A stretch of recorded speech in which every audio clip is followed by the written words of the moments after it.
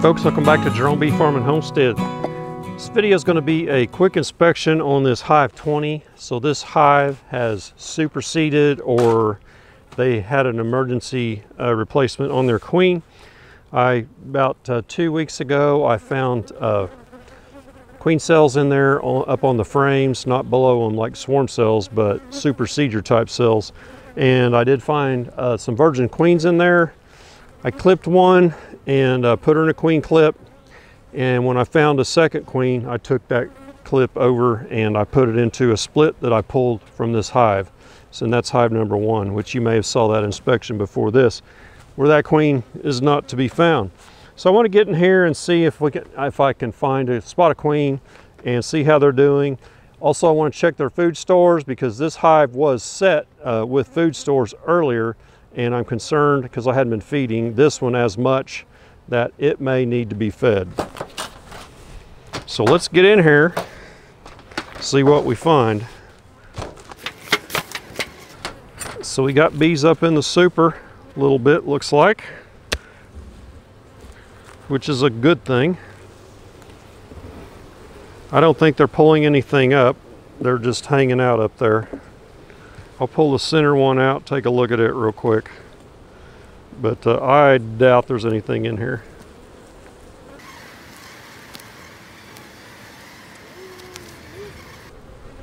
I actually do see a couple of cells with some nectar in them. And they're right here where these bees are sticking their head in. So maybe the flow is back going, which is a good thing. So we'll get this pulled off and moved over. And I'm going to put this on top of that honey super over here, just to keep any honey smell out of the air for robbing.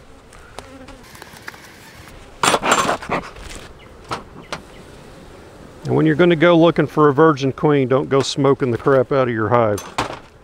Because those queens, those young queens, man, they run like Carl Lewis. They're fast. And they don't stick around. Yeah, so this is full of nectar here. And I did feed this hive top feeder a few bucketfuls, so that's probably what you're seeing there. There's some shiny in that, so that's good. So one thing down, we don't have to worry about these bees starving for now. Lots of liquid in this. So now I'm really focusing for a queen, which I wouldn't expect to find her right there. She's probably going to be more towards the center. She's there. A lot of times they'll be on the frame that they emerged from too. But it's been a while since she's emerged. I'm seeing less nectar in here towards the center, which is good. We don't want this thing so full of nectar that a queen wouldn't be able to lay.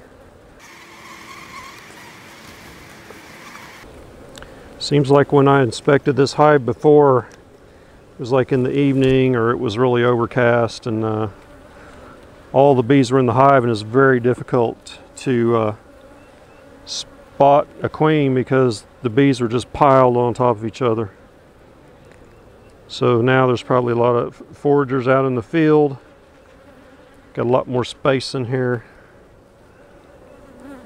Some of them are up in that super. So here's one of our emergency queen cells right here that has emerged. If I remember right, there were at least 3, maybe 4 or 5 that I found. And some were in the bottom. This is a prime laying frame here. Nice, clean, polished cells. They do have a little bit of nectar stored on there. Here's pollen. So they have nectar and pollen. Usually next to pollen's where you'll see your brood. That'll be this next frame here. But it's really too early for brood for this queen.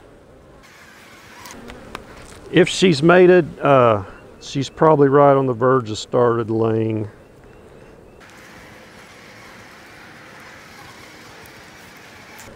The way I found one of the queens in here is they had her balled up and were killing her.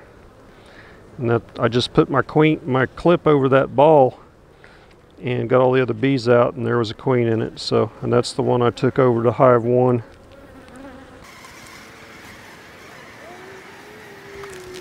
So if we don't find a queen in here, this will be a hive that we can go do splits and tear down when we get our 6 queens in from Wildflower Meadows. And if we do find a queen in here, we can still split it. Just make it a single deep. There's quite a few drones in here, which makes it even more difficult to spot a virgin queen.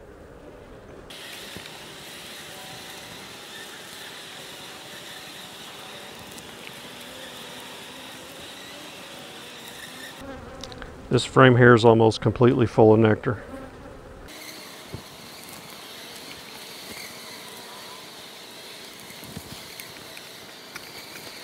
Let's get to the bottom.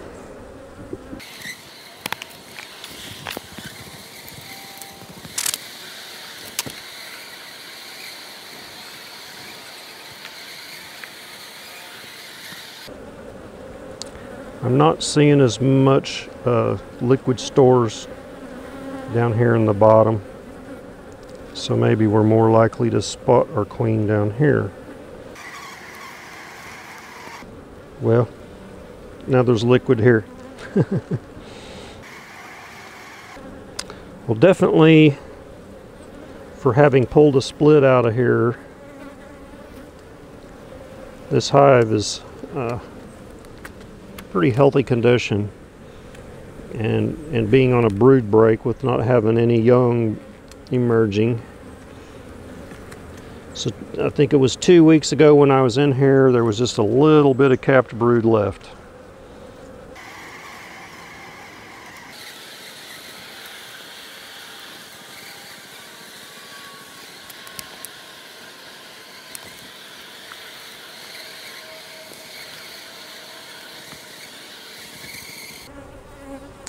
So I believe I've spotted her. She's right there.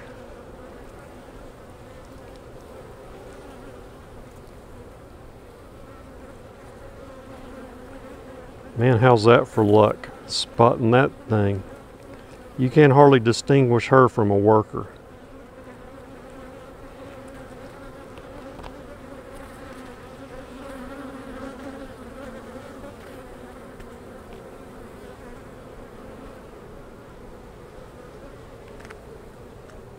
I lost her. There she is again.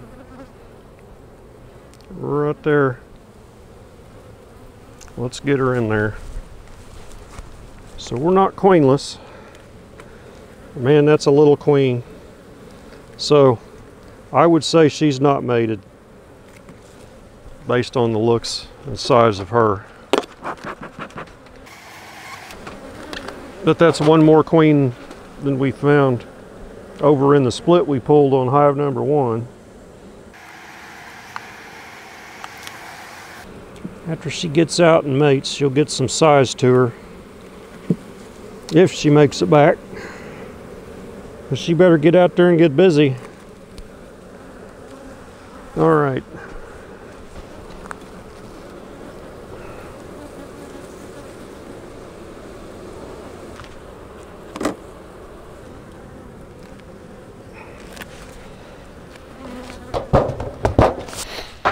Man, when I first saw that queen, I was like, no, that's not a queen. She's just big.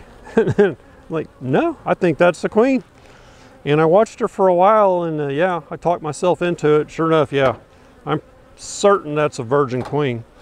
And spotting a little bee like that amongst all those, it's the queen bee and a bee stack there, trying to find that, har har. But anyway, we found her, so we're queen right for now. She's not a laying queen yet. She's got to get out, mate, and that usually takes 2 to 3 weeks. After you see a queen like that that's not mated, you'll be lucky if in 3 weeks you start seeing eggs in here. So to me, that's not a 100% certain thing that that's going to happen. So this is a fairly good candidate hive for me to bust up and make splits for my new queens that are coming in 2 weeks. So we'll check it again and probably pull some splits out of here. I could have just split this in 2 right now, but I don't believe I'm going to do that. I'm just going to let it go for now. But that is it. Hive 20 is good. Give me a thumbs up. We'll catch you on the next beekeeping video. Y'all take care.